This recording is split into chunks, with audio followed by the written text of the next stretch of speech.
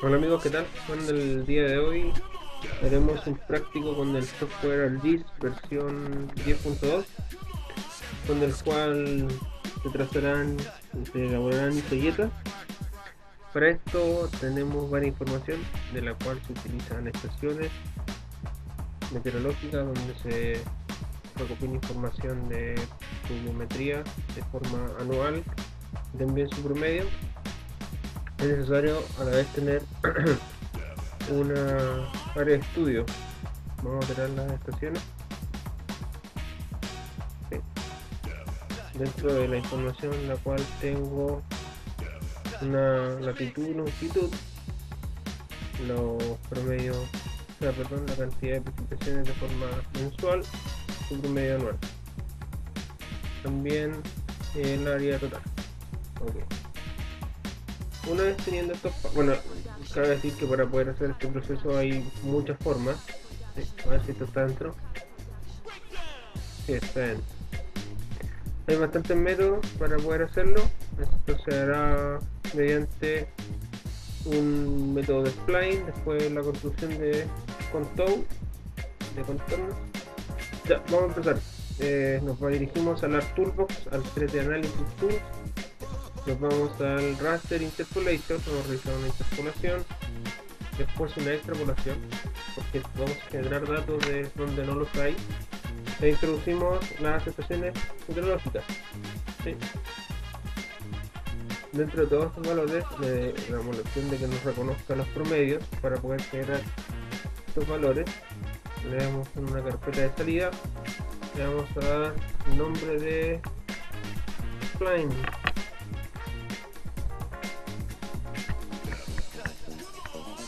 Ok, me da un valor por defecto del output cell size, el cual se va a modificar cuando modifiquemos el ambiente. Por lo tanto me dijo donde dice environment, le selecciono processing extent y acá selecciono lo que es el área total de estudio, ¿sí? Mi límite de área de estudio. Le doy OK y le doy OK de nuevo. Y está trabajando la red.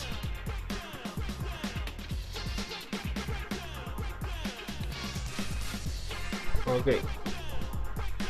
Una vez teniendo esto, es necesario dirigirse a la tabla de atributos de mis expresiones y observar mis valores de los promedios, el mínimo y el máximo.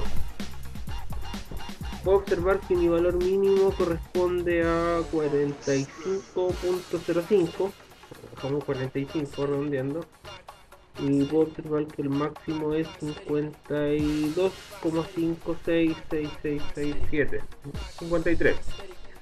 En este caso es necesario generar contornos que se adapten a estos parámetros, ¿sí?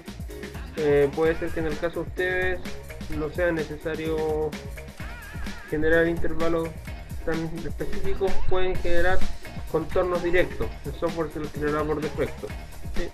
En este caso yo voy a generar contour list porque tengo los parámetros de los cuales quiero generar los rangos.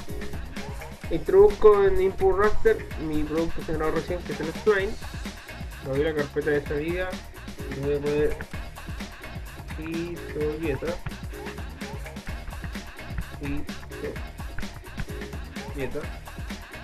Le doy save.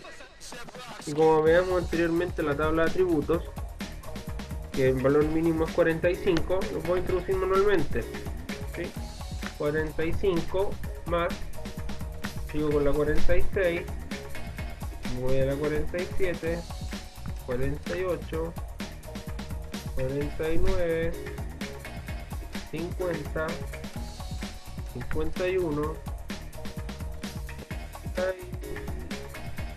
52 y 53. Ok, acá donde dice environment selecciono el área total, doy OK, OK y estoy trabajando en los contornos. Ok, ya me generó información para estos contornos, tengo la isoyeta. Si se dan cuenta, me generó algunos nuevos, dentro de los cuales yo no tenía mención. desde el 45 hasta el 53. Por lo tanto, el software me generó nuevas líneas donde no las existían y puedo elaborar esa información. Lo que es necesario hacer ahora es poder cortarlos al área de estudio. Geoprocessing, clip. Introducimos las isoyetas, las cortamos con el área total. Acá le damos el nombre de clip a las ISO. Le damos save y buscamos el metro. Si ustedes no quieren cambiar el sistema de eso, no cambia. Y ya tenemos cortadas las isoyetas. Vamos a cambiar el color y editar un poco lo que son los labels. No sé si me indique los contornos. Vamos a andar los números. Ok, ahí tenemos entonces nuestras isoyetas con lo que son las estaciones respectivas y podemos empezar a observar información y extraer información desde ellas. Bueno amigos, espero que les haya servido. Eso, gracias, cambio y fuera.